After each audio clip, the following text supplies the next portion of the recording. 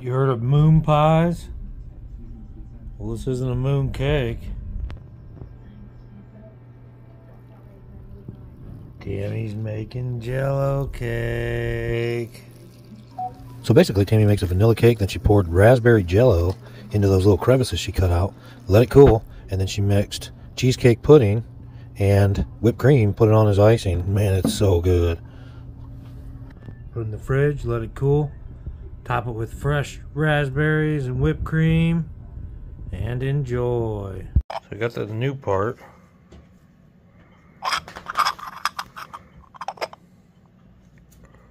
Exactly like the old part.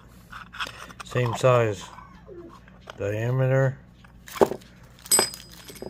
height.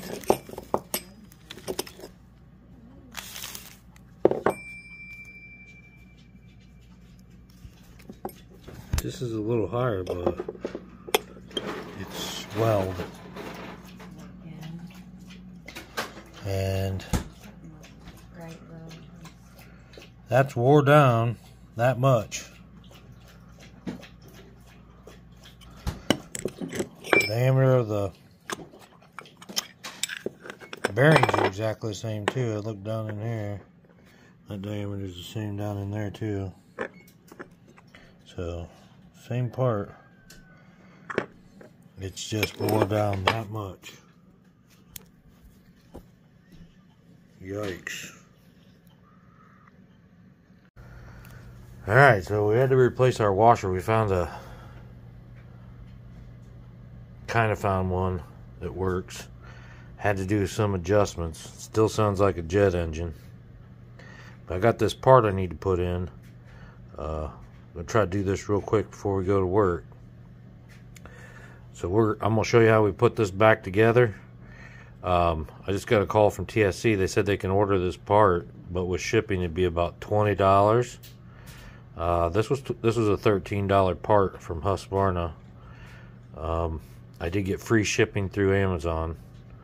So I think TSC should get prime shipping. It'd probably save them a lot of money maybe. But either way, we're going to put this back together. And this is what we're dealing with. Here's your clutch. It comes off reverse thread. And you can see they had some Loctite in there. We had to break free. So to do that, we had to put a string, or they sell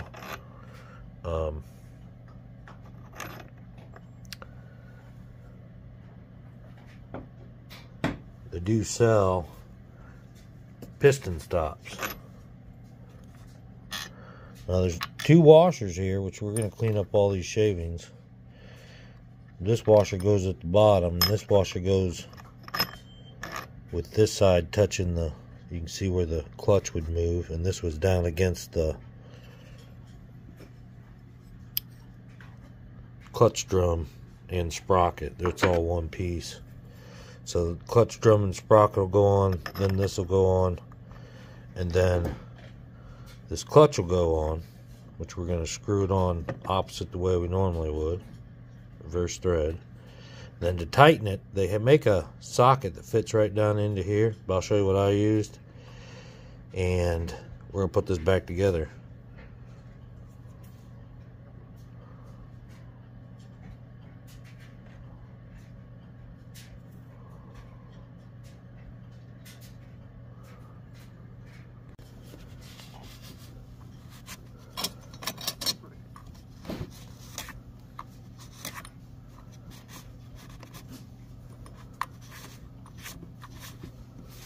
I blew all this out before I put this back together, but I tried to run it and put all this stuff back on there.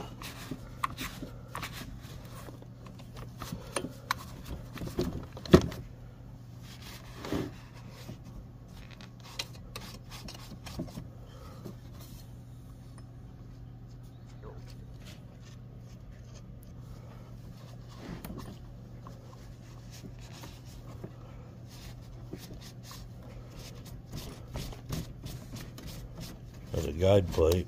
this is bent. That guide plate goes on there and supposed to stay on there and keep, right here's where all your oil comes out. Supposed to be a rubber piece on here. Supposed to be a rubber piece on there. I'm going to get on and check my PDF file. See if I'm missing a rubber piece in here somewhere, because this is your oil feed. Give me a second. So I don't see a rubber seal anywhere. It's just this plate. They call the bar plate and the 2 bolts. And then here's your oil. There is a dust seal on the oil pump, which is 22, which is inside right here. And that's all internal, so I imagine that's on there. Okay, looks a lot better. We need this washer.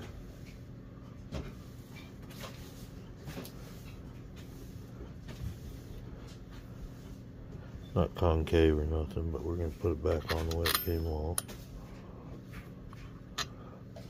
This would run on that bearing right there, see it?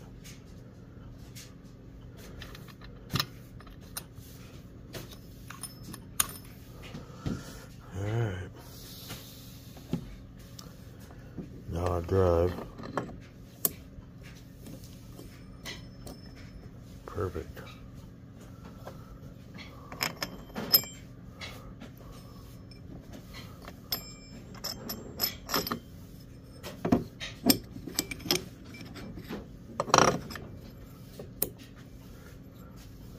Don't leave much, does it? That goes on there. Now, gotta put our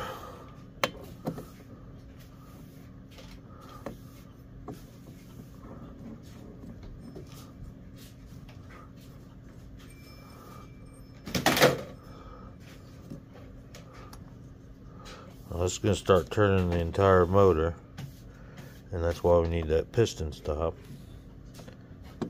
Wait till it gets there.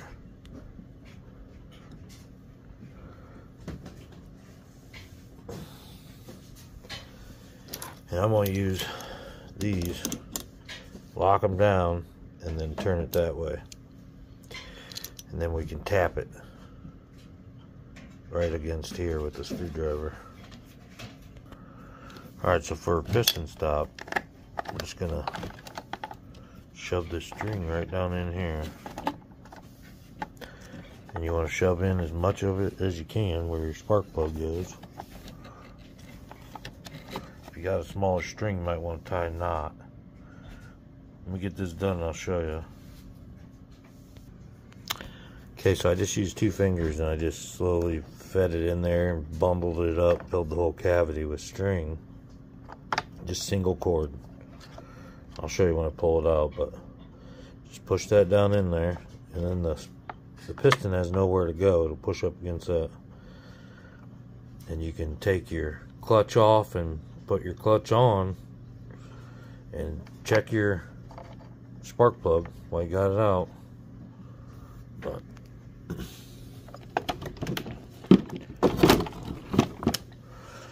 now we can put this on and not have to worry about it. And we'll get this down till it's all the way tight.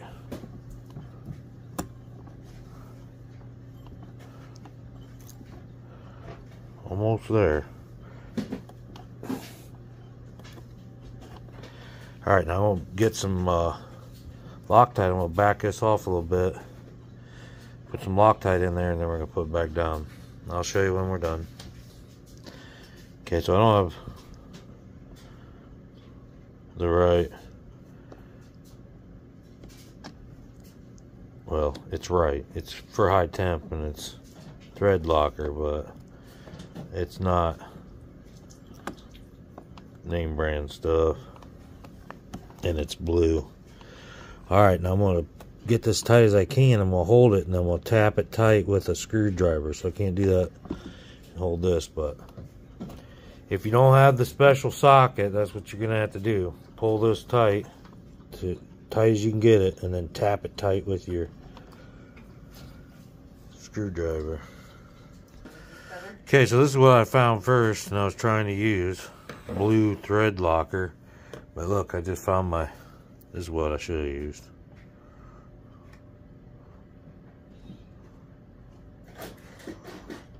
So I might put some of that on there too. Alright, so there we go. Spins good.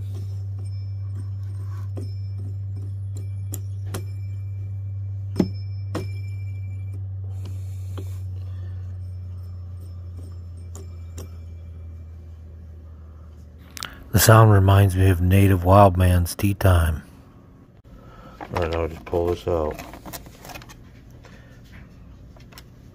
Go ahead in there.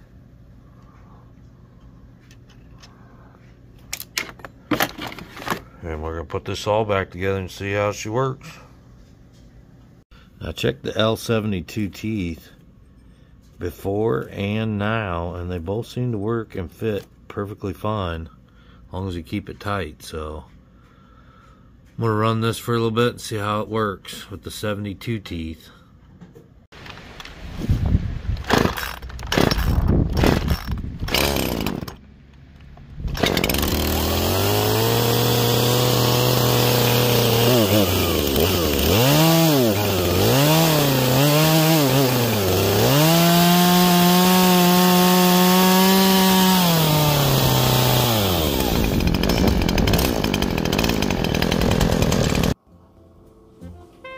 Thank you all for coming and watching, and I want to give a special thanks to our Patreons, Mary Ranch and the Timbrook family. I also want to thank our channel members, Native Wildman, Georgianne Rose, Roy and Becky's Travels, Just Doing Our Best, Aerial Viking Venture and Victuals, Bobo Schnoggins, Handicapped Traveler, Mel Nettie Living Free Zip Code List, Taxi Slot, Canadian Family Life, Sandy Robinson, Camp Maintenance Guy, Michael's Adventures, Glitter World, Quiet Listener, Mystic Bunny, and Miss Joan. We appreciate all of you.